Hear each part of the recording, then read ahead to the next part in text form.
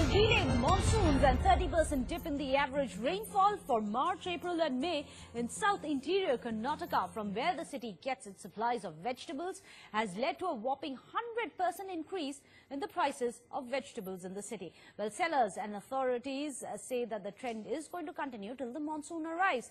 Now, as prices soar, the consumers are facing a shortage of food. After unprecedented water crisis, the plight of the common man has been worsening with skyrocketing rates of vegetables.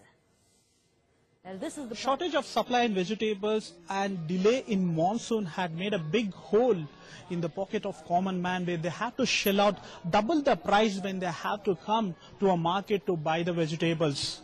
The prices of beans and tomatoes have doubled more than what it was 2 months back. Let us go and speak to one of the vendors, how difficult for them to convince the customers who come and buy vegetables. So what is the price right now when you compare to last 2 months back? 2 months back. 2 months back, the tomatoes was 8 to 10 rupees a kg. Now it's 4 times more. And other things like beans, it was 24, 30 rupees a kg. Now it's 140, 120 the good quality beans.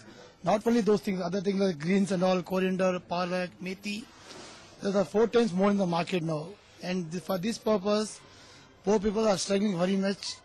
Government should support for them. So how difficult for you to convince the people, because people will ask you for a lot of discount when they come over here because the prices are increased. How difficult for you to convince the customers? So most of the customers know the prices of market now because they see the paper, news, everything. Apart from that, they also know because there's no proper rain in Bangalore, because of heat also.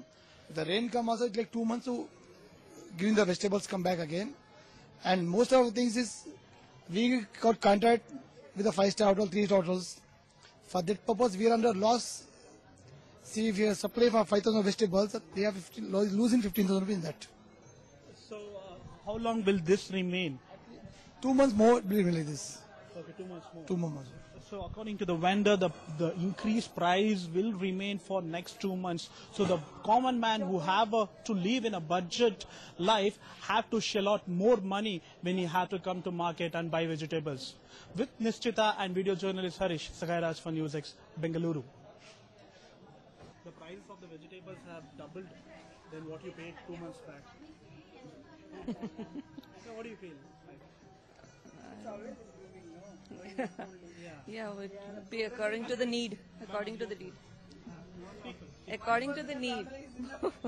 According to the need of the house, we'll still buy vegetables. So isn't it affecting your budget, where you have a fixed budget to buy vegetables and now you turn up and pay more than 100 rupees for beans, more than 50 rupees for tomato, whereas in last month 10 rupees per kilo and 30 rupees per kilo for beans.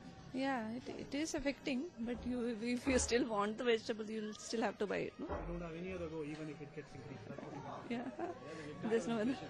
Okay. There's no choice. So how do you see the increasing in price? How it is affecting as a common man?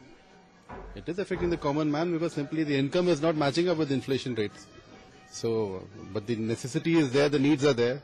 So you have to come and buy your vegetables, everything. So many experts say that the increase in price, like 100 rupees per kg beans, 130 rupees per kg beans, 50 rupees per kg tomato will remain for next 2 months.